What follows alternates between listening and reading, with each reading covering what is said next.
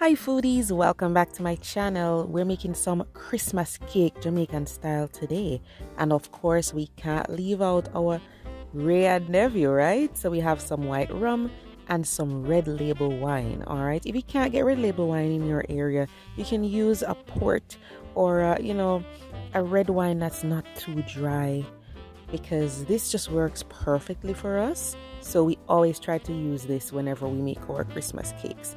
So first thing you need is your soaked fruit. So I've used some of this already, and this is just some cherries and raisins and some prunes. That's what's in here, and it's soaked in that same red label wine and white rum. I soaked them from last year, and that's basically it. Okay, so let's prepare our cake tin. All right, so once you get your cake tin, you just lay the piece of parchment paper on there and just cut a circle around. All right, I remember when we were at I think high school, and we used to actually use the pencil and draw the circle, but but the better way is to do this, or there's other techniques as well. So just cut around and move your hand, of course, work with it, cut around. It might not be a perfect circle, but if that bothers you, you can always just trim the edges. I'll show you what I mean. So the other technique is to get a square and then just fold it into four, and then the point, you would put it in the center, and whatever hangs off, whatever extra parchment paper is hanging off of that cake tin, then you would just cut around. So anything that's hanging off the edge here, you would just cut that off and cut around. So that's another technique to cut out the circle. You can also order the parchment paper circles on Amazon too. So there's many ways to get this done.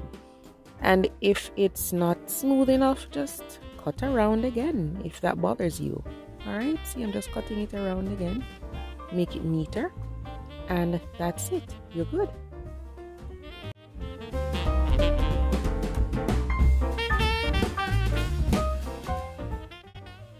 I'm going to be greasing this with some butter. I'm just using the same thing. This is what the butter came in, okay? If this is not bougie enough for you, then you can use your brush and brush off the butter off of the paper and brush your cake tin. So just make sure you grease it thoroughly. No flour needed. If you feel like, you're more comfortable with flour, fine, but the butter is enough. And then just lay your parchment paper or grease paper in there. Do not buy wax paper. Okay, that's it. And you can prep your two pans if you're using two pans. This one is, I'm going to be using parchment paper, but this one now I'm just going to grease with butter. All right, this is my sample tin. Okay, so now we have some softened butter, guys. We're going to make our batter now, right? So softened butter, you want to sit it out at room temperature for a few hours if needed, so it can get soft. It's better to do it that way than to melt it in the microwave, all right? Because it most likely is gonna get too runny. So leave it out at room temperature, and then we're gonna be adding some sugar. I use G sugar and brown sugar as well, because you get the sweetness, but then you get that really deep, rich flavor and moisture from the brown sugar. So some soft brown sugar. And then just continue to cream this and let it get nice and fluffy. If you use only the white sugar, then of course the creamed mixture is going to be a little bit lighter and it's going to cream even faster. But because I'm using the brown sugar, it might take a little while. All right? And you want it to look nice and fluffy. Now I want you to get your spatula. Get your rubber spatula and scrape down the sides, because what's happening is we're using a hand mixer, not a standing mixer. Believe it or not, I don't have a standing mixer, so I'm using my hand mixer, and it's much smaller, right? So it's really just hitting the center mostly, unless you really move it around. So it's very important to scrape down the sides, and then you'll get a nice fluffy creamy mixture like this. Okay, it might look a little different if you're using only white sugar. All right, I'm gonna go in just a little more and cream the mixture, and then we will be good to go. We're gonna be adding some eggs to this, guys. You want your eggs to be sitting at room temperature before you start baking your cake. It's always better that way than to take the cold eggs out of the fridge. All right, so I have my large eggs here, and in the Caribbean, you know, we take out the you know, that little stringy area there that holds the yolk and the white, you know, together. We take that out because, you know, our parents, everybody told us growing up that it has an eggy smell and makes the cake have that raw eggy smell. So we take those little white things out, and then I'm just gonna beat this lightly. If you beat the eggs lightly from now, then when you're adding them to the mixture, then it won't take a lot of time to mix them in, right? So now we have our dry ingredients. All right, so we have some ginger powder and cinnamon here, and we're adding them to some flour, all-purpose flour. Use cake flour if you want to. All-purpose is fine. And then I'm going in with some freshly grated nutmeg and some coriander powder. Of course, we're going to be adding some allspice and some ground cloves and some baking powder. All of these are dry, so add them together, and some salt too. All right, we want to sift all of this together. The good thing about sifting is you get to incorporate air into your mixture, but you also get to remove any large lumps or any other, you know, particles that are just too hard, and then you are good to go. Now we are gonna whisk these.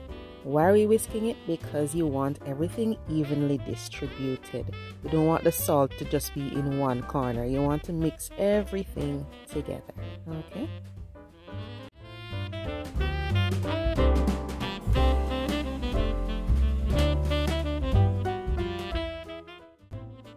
So guys, this is pureed fruits. So the fruits that I showed you initially that I soaked, I just blended it. If it's too dry, you can always add a little wine, but it was perfectly fine. I just blended it, and then I'm going to be pouring it into this bowl because I'm going to be adding some vanilla here, and I'm going to add some browning. Now listen guys, browning is a choice. The amount is a choice. If you want the cake to be black, you can add much more browning. For me, it doesn't matter to me. I don't need it to be jet black. Okay? And some of the brownings are a little bitter too. So you can add more browning, but I'm fine with this amount. Okay? And you can add burnt sugar if you have that. This is some almond essence. You don't want to add too much of that. It is very strong, but it does add a nice flavor to the cake. So definitely try to include it. Some people use rose water. I prefer the almond essence. And then I'm going to be adding some fancy molasses. Regular molasses is fine. I prefer fancy molasses because it is lighter in flavor, but you still get that beautiful color and taste. All right. If you can't get the fancy molasses, just use a little more browning for color. All right. Of course, I'm adding some freshly squeezed lemon juice. Don't buy that stuff in a bottle. Just squeeze your own lemon, please. It's much better. You need the lemon to create that balance. This is very sweet, so the tang is perfect in this.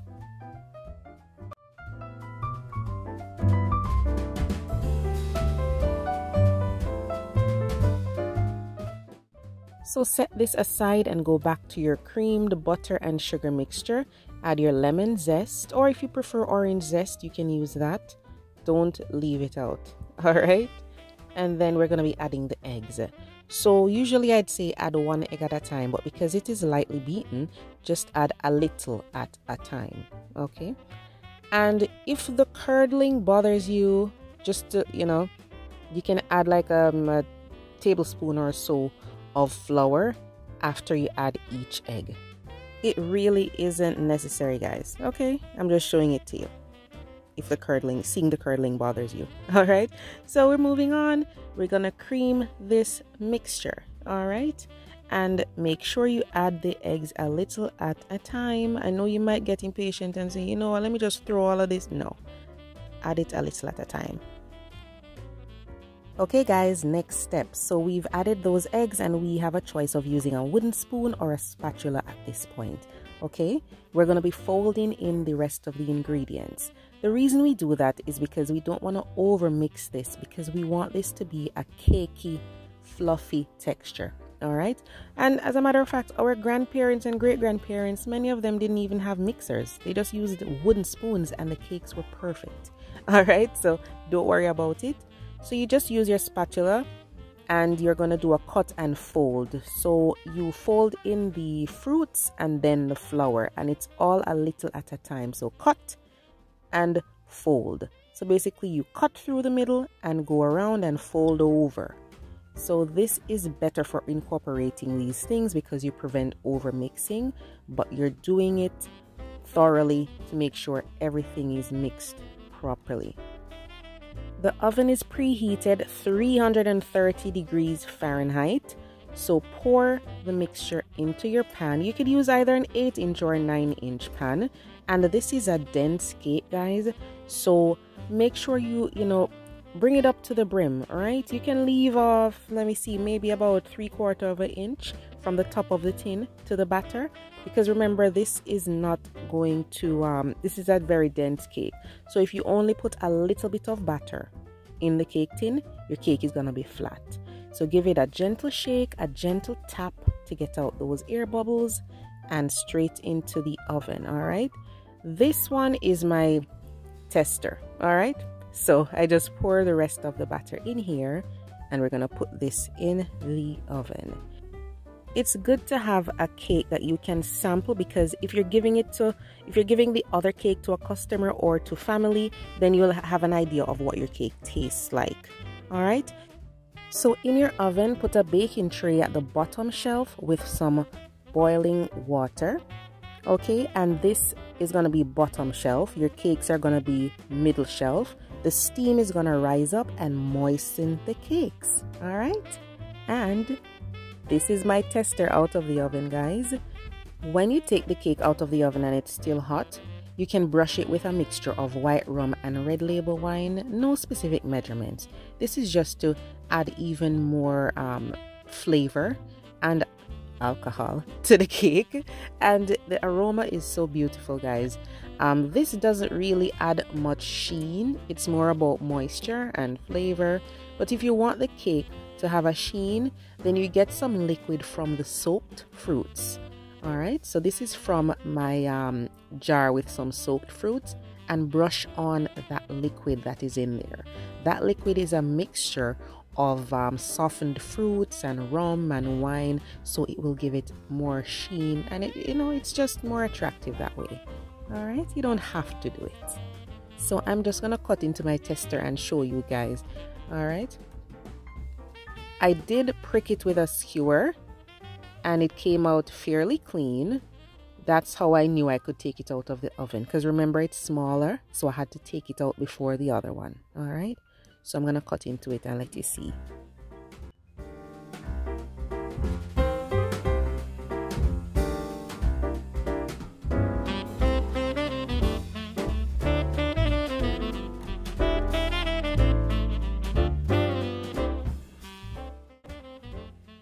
So it's still kind of warm, but we want something that's more cakey than puddingy. All right, so you get a lot of crumbs. You see that? Nice, nice. And remember, as I told you guys, if you want it to be darker, you can add more browning. Trust me, it is absolutely delicious. All right, I know this is gonna be done by tomorrow. So that's why it's good to have the tester cake, so you don't eat out the customer cake or eat out your family or friend cake. All right, so look at this. That's inside. See, it's really nice and fluffy.